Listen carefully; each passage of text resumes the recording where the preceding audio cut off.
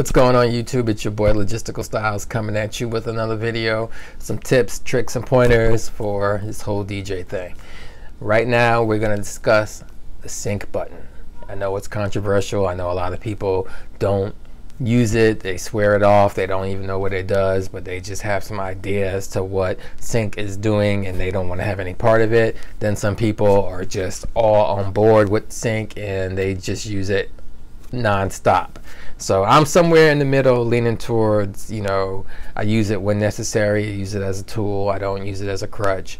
I've been DJing for 30 plus years, so I started out on wax. I've been using wax way more than I've been using MP3s. So I got the experience, and I think I can give an informed opinion about sync. And at the same time, I want to show you people how I use it in my workflow.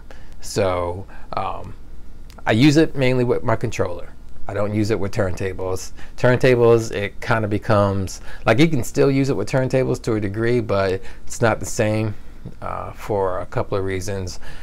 Mainly because turntables have a little flutter, wow and flutter, meaning basically the inconsistency of the motor to consistently spin at whatever speed you have it set at, because it's an analog device. Now a controller or a CDJ or something like that, they stay on time. They don't lose time. They don't have variations in their rotation, so they're a little easier. They're a lot more easier to use sync with. So sync, I use the simple sync version of sync in Serato DJ Pro. I don't use smart sync. Smart sync requires you to have your beat grid set up, and I don't do beat gridding. I just don't have time to do it. I haven't really experimented with it, so it is not really useful to me.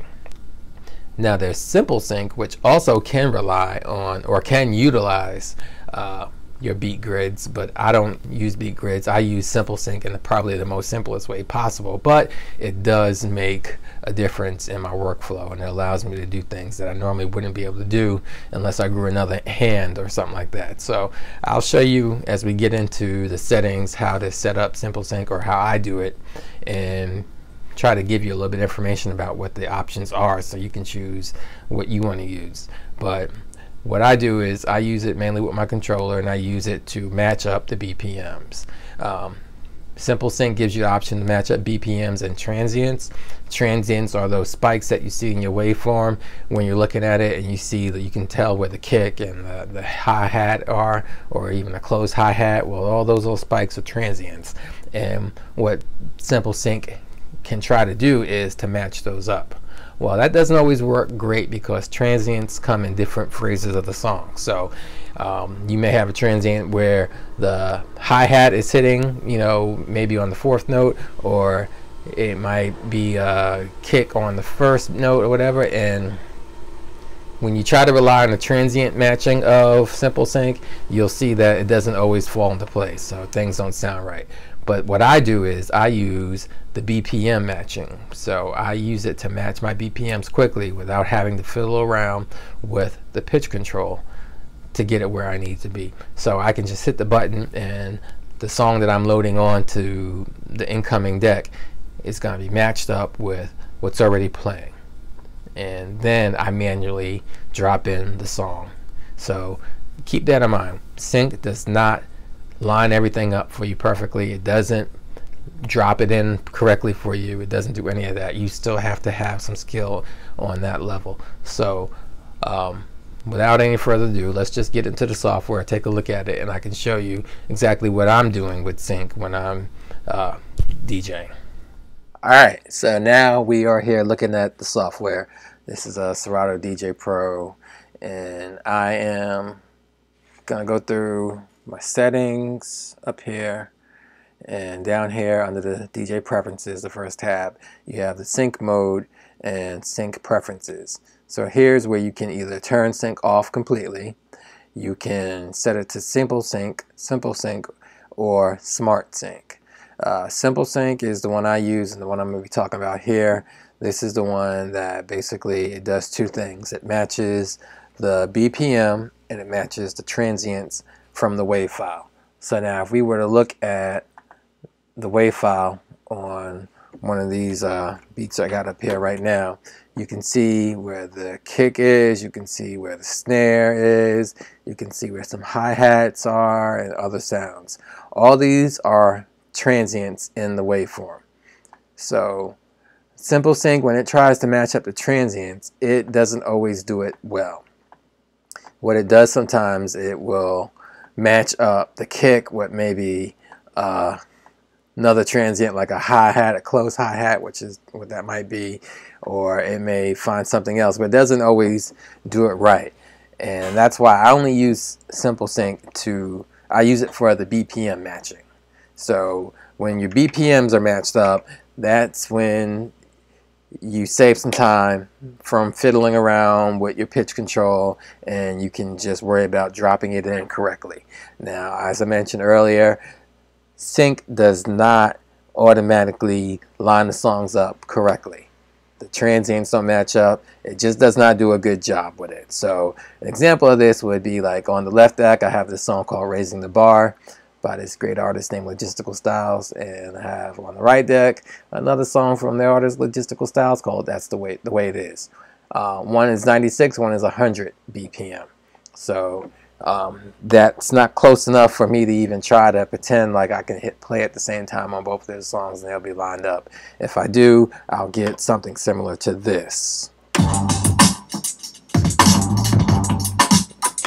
Alright, so let's hear that. That was both of them playing together from the same start point at the same time, and they automatically were off.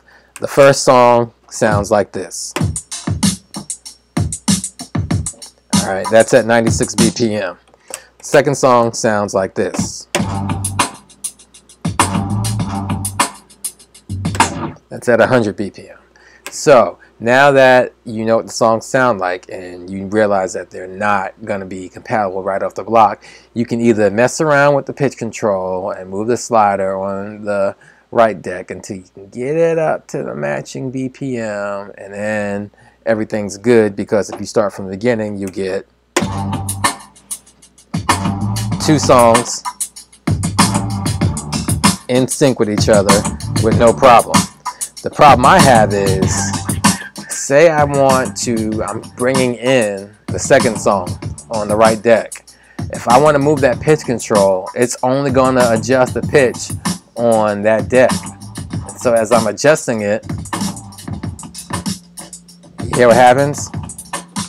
They go off. They go off. I'm trying to get that song to the correct speed, so when I transition to it, it will sound proper, but because they're not linked up with each other, I need to have another hand to grab the pitch control and still be skillful enough to do it at the same rate that I'm doing on the right deck, and a third hand to move the crossfader. So this is where Simple Sync comes in to play for me. So let's go back and reset everything to where it was. So I got a song that's 96 BPM playing. I got this beat playing, and I want to switch into the song that's 100 BPM. So I load it onto this deck, and what I do is I hit the sync button. So now it's synced up, and that 100 BPM song has been switched to 96. So when I do decide to play it on the right count, and now they're playing at the same speed. And the best part is, since I'm moving into this song on the right deck, I can move the pitch up, and the song on the left deck will move in relation to that as well. So my hand is free to hit that crossfader to make the transition. So that's how I'm using sync. I'm using it to make my transitions a lot better, so I can be able to jump from songs that have tempos that really don't match with each other, but it will work during the transition, and then when I hit that crossfade, I'm into the new song at the right speed. So once again, we'll try one more time. Let's bring this back, and then maybe even another beat. Alright, so this one that I'm loading up, Eclectic Playground, it's a simple beat intro like the first one, but it's obviously faster, right? And it's faster even more so because I got the pitch already adjusted up. So I'm going from 100 BPM to 96 BPM. So no, I'm going from 96 to 104. So let's play this beat. All right, so that's going. Hit sync over here. 1, 2, 3, and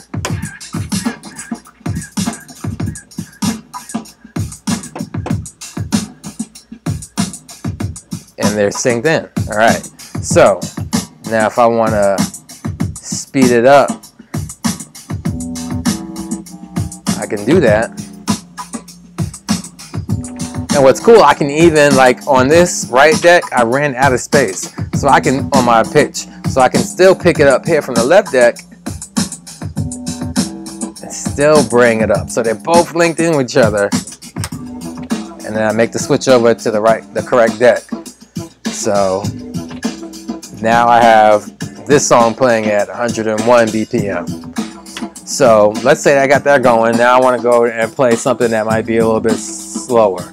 So let's get this one. Hit sync. Beats are synced up. The BPM is synced up. And so now I can just go to 1 and. But that song is so much faster than what it should be playing at. So I'm going to bring that pitch down, and because they're synced, everything will move in relation to each other. Notice the BPM on both decks. And I've made the switch into this third song. And you can do that all throughout the night. Now, the one thing I will suggest is you pay attention to where your actual pitch slider is, because when you're doing all this, all the syncing and moving the fader back and forth, the pitch will become, the actual pitch on your deck will become out of sync with what you sing on the screen. And ultimately what you see on the screen is what you should be going by, because that's what the actual pitch is. So that's why I don't do pitch, I don't do sync all throughout the night, because you know, you do sync with like 4 or 5 songs in a row, your pitches is going to be really out of whack with each other. And there are things you can do to not get stuck in that. You can take a break and then mix a song in correctly, and then using just the natural native pitch on the controller, and do that for 1 or 2 songs, and then you're back into your correct pitch range. But from there, I would say I just use the basic simple sync where I'm matching BPM. I don't worry about the transients, because that's really going to throw you off. If you go into your settings, you see that there are some options for your sync preferences. You can choose to snap to beat grid, and that basically just turns the beat grids on. Once you turn that on, you'll be able to see the beat grids within the song. I don't have beat grids, so you don't. Well, that's a beat grid line, and probably if you moved it a little further, you see some more. But I don't usually use that. The other option I don't use, but it's there, is maintain sync on track load, which will mean that. So let's turn that on. Go back in here. So I've got sync turned on. Say this deck is playing. The next song I load, because I have that box checked, regardless of what it is, I'm going to do something really drastic like 130 BPM matched with a 96 BPM song. Very unrealistic, but when I load it, because I have that box checked, guess what? That song, the BPM got matched up. Even though it did some really hyper pitch type negative 25, I mean, it still did it. And the same thing would go for any other song. You know, it would match the BPM automatically. Some people do that. To me, that's just like too much, and that's where you end up using sync to your detriment. It's not really being helpful to you. So I keep that off. Then there's tempo slider affects all sync decks, which is something I showed you in the last screenshot or last picture, because I had the tempo slider on each deck affected each deck. Normally, if that box wasn't checked, the only tempo slider that would matter would be the one that is considered the slave. The slave is the one that you're bringing in, and it's the one that you hit sync on. So with this box checked, I can change the tempo using either tempo slider. So in that last example, I kind of ran out of space on my pitch slider that's actually on the deck because I had it all way pitched up, but the software thought I was probably like, I think at maybe +5. So I was able to go to the other deck and move that pitch slider up to get a little bit more headroom in my pitch. So those are the two main things that I like to bring up when I'm talking about pitch, or when I try to tell people why I use sync. So it's for the BPM matching and the syncing of the deck. So I can match the BPM very quickly just by hitting that sync button. I can, just hit sync and the BPMs will match. And then the decks are linked up. So regardless of what I do with either pitch control, they keep both decks in sync, so I can make these transitions from, it might be a genre like maybe some 80s rock, which is stuck in a certain tempo, or I'm stuck in that tempo and I want to come down to maybe something like an R&B into trap type sound. There's a lot of options you could do that, but sync is a tool that helps you get the job done. And basically, at the end of the day, that's what I want everybody to understand, that it's there. You paid for it. It came with equipment. It came with your software. Go ahead, use it. If you don't like it, then just turn it off. But don't just assume that it's going to be the computer DJing for you, because you can have sync on and you can very easily screw up your mixes. So with all that, just go out there, practice it, learn it. Get used to it, get comfortable with it, and stop making, excuses for why you don't use something that you don't understand. Just put the time in and the effort. And with that, keep spinning and look out for the next video. Please subscribe, spread the word, share these videos. I hope to continue to keep putting out a weekly video. Probably I'm going to try to keep the schedule of every Sunday dropping a video and just putting it out there. So subscribe, keep spinning, and come back for more.